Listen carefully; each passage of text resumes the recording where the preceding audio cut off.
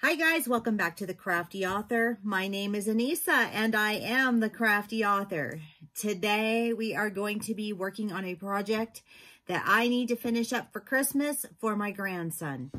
So, I've taught you how to make several different types of rag quilts. This is going to be no exception. This is going to be another different type of rag quilt. So, I've made different rag quilts with different types of methods. And this is just one of those other different methods that I'm using. So a while back, I showed you some quilts that I had made, years ago. And one of them was a camo fleece quilt, camo fleece rag quilt that I had made for my son. Well, I am going to be making a fleece quilt for my grandson. It's not camo, it's going to be puppies. So, I've already started cutting out, the little fleece squares. So this is going to be my backing fabric. It is really, really soft. This was that, fleece fabric that my husband and I got, and, I didn't realize that it was like $26 a yard. So this is the most expensive fleece rag quilt I've ever made. So that's what this is. And I am actually cutting it with my QUILT rag die. And this is what it looks like. And I am having to do this one at a time, one layer at a time, because the fleece is so thick. When I did my son's years ago, I didn't have an QUILT. And so I actually hand cut all of that fringe. So, I mean, it's kind of, it's going to take me a little bit to cut this out with my rag quilt, but it will definitely, with my QUILT, but it will definitely be faster than clipping all of these when it's done. So I'm going to go ahead and I'm going to finish making this, or cutting all of this out. I need 35 of these backing squares. And then I need 17 of the puppy dog fleece squares. And then I had to come up with another print for the front. It's 18 for the puppy dogs and 17 for the other print. And I'm probably going to use flannel for that. So I have plenty of flannel fabric that I can cut, and then I'll start putting it together, and I'm going to show you how I do that. So I'm going to finish cutting this, and then I'll come back and we'll get started putting it all together.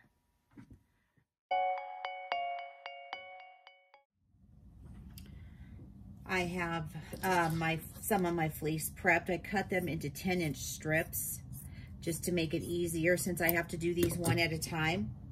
I want to make sure that I have these cut correctly. So I did do 10 inches, 10 by 10, just so it'll fit on my block, even though the block is 8. As you can see I've prepared it here. I'm just putting this, I'm putting this on the actual die itself. And I'm just going to lay that on top, and then I'm going to put this cutting mat on it, and then I'm just going to run it through my QUILT. And it is cutting through a very, very thick layer of fleece. This fleece is really, really thick. So, and then I'm just going to rub out all of the static,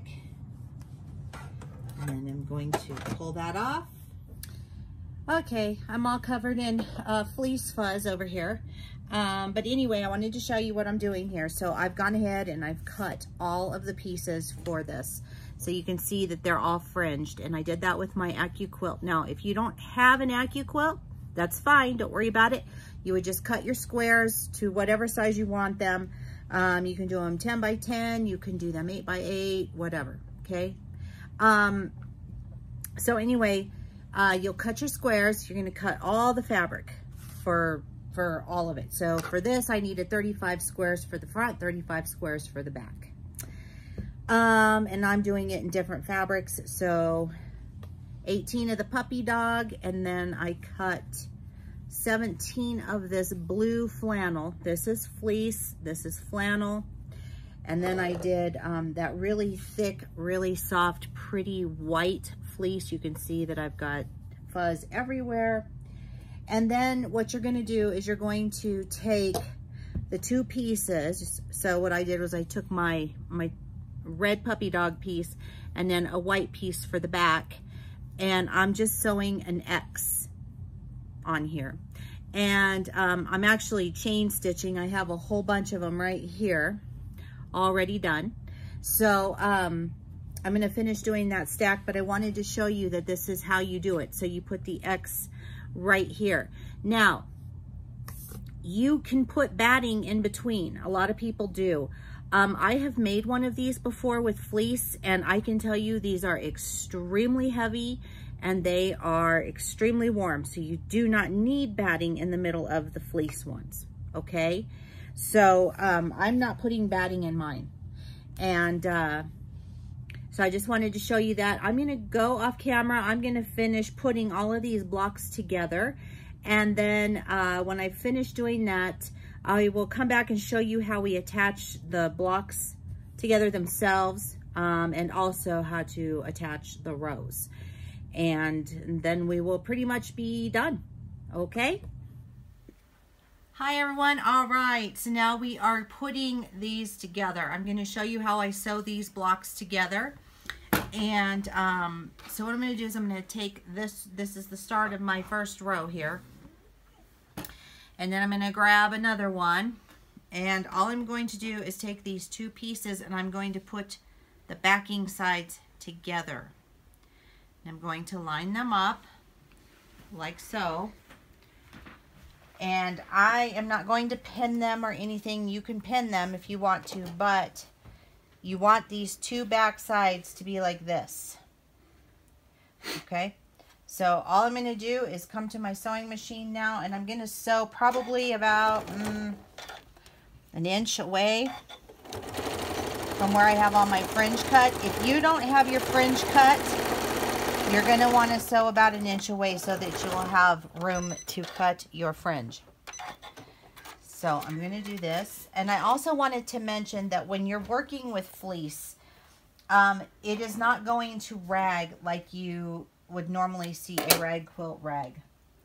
It's just not going to do it. So this part won't. This will stay like this forever for the duration of the blanket.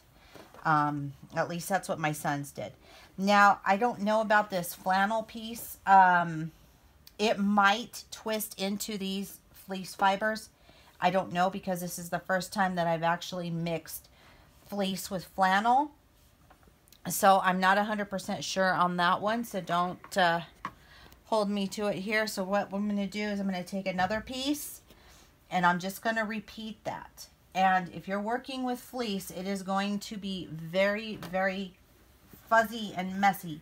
So don't wear black like what I'm doing. And then when you finish,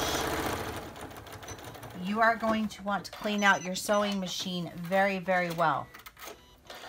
You're going to want to use a brush and clean in where your bobbin area is. You're going to want to clean up top because you're going to have fuzz everywhere.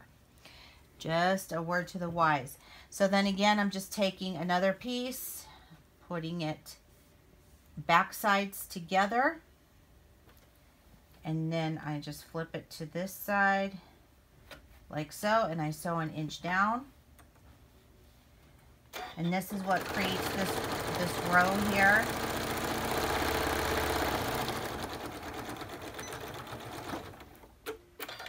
I'm going to finish this row with you on camera with me, and then I'm going to show you how to attach to a row. So just pulling this up, matching up. And I'm also using a walking foot. That is very helpful with this because this is very, very thick.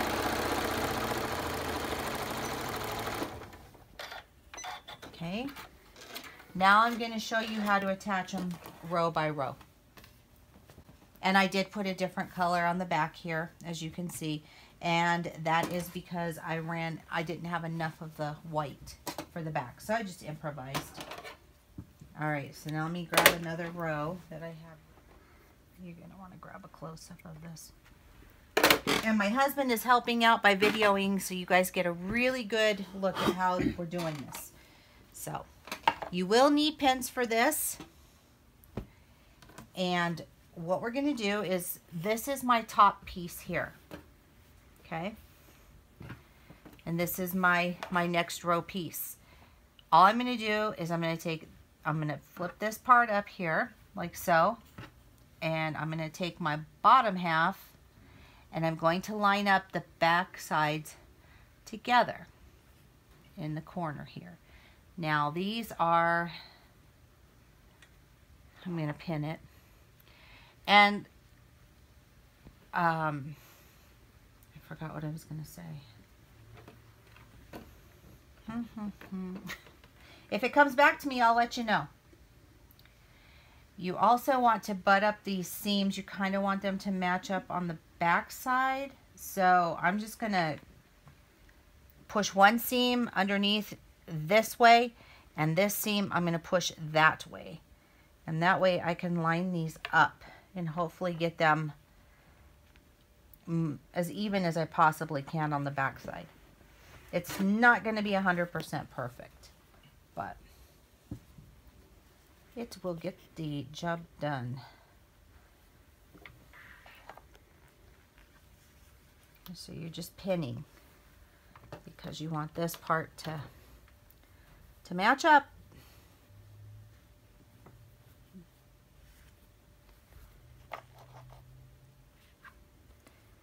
Oh, I know what I was going to tell you. Okay. So I know that a lot of you will not have your fringe pre-cut, and that's okay. That will probably actually make it easier for you to do this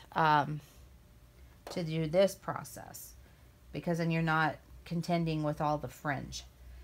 Sometimes I sew the fringe into places it's not supposed to be sewn into. Okay, so there's that one. And then I'm going to go ahead and I'm going to pin this edge here, just like I did when we first started, just to hold it in place. Now, what we do is we take this to the sewing machine and we sew an inch down, right along, just like we did when we attached the blocks. And I'm just going to start sewing. I'm going to back stitch just a tad. You don't need to back stitch a whole lot. Are you getting a close-up of that? Yep. I know sometimes my hands get in the way because I have to kind of guide this. Okay, and you can hear how thick that is. Okay, so I'm getting closer and I'm going to push my fringe out of the way. Just like that, and then I'm going to sew over that very thick seam. And keep going. Okay. Try not to get my fingernail caught in the thread of the machine there. I'm going to pull that pin out.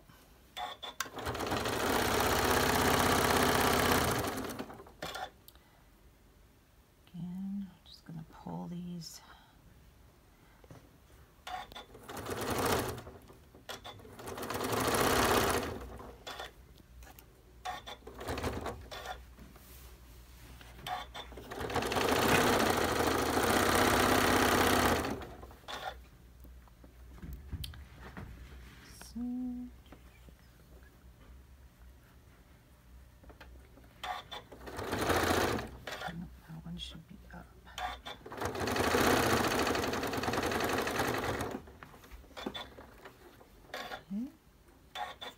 We're almost done. It goes fairly quick. And especially once you just sit down and start sewing, you'll have this down in no time. Okay, it's attached. Here's what it looks like on this side. You can see I caught some of the little fringies, but it's okay. And look at that. So this is why we pin. because we want to be as close as we can get to having these seams match up. Mine don't match up perfectly, but they do enough. So this is what we have.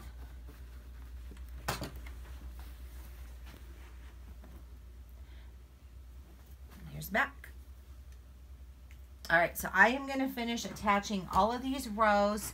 I'm going to throw this in the washing machine, and then I will take a picture of this when it is all finished and show you what the end result looks like. Okay, I have the rag quilt with fleece and flannel finished. It's been washed and it has been dried. And you can see right here that the flannel is ragging up nicely and that the fleece stays really nice and soft, just fringed the way that it is. I'm very happy with the way that this turned out.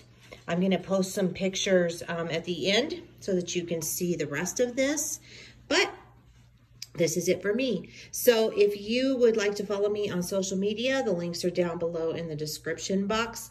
Don't forget to give this video a like and feel free to share it and keep on crafting. And don't forget that I have a 10,000 subscribers giveaway going on right now. I will put that link down below in the description as well. Make sure that you enter. And that's it. So stay tuned to see the rest of the pictures. I'll see you next time. Bye-bye.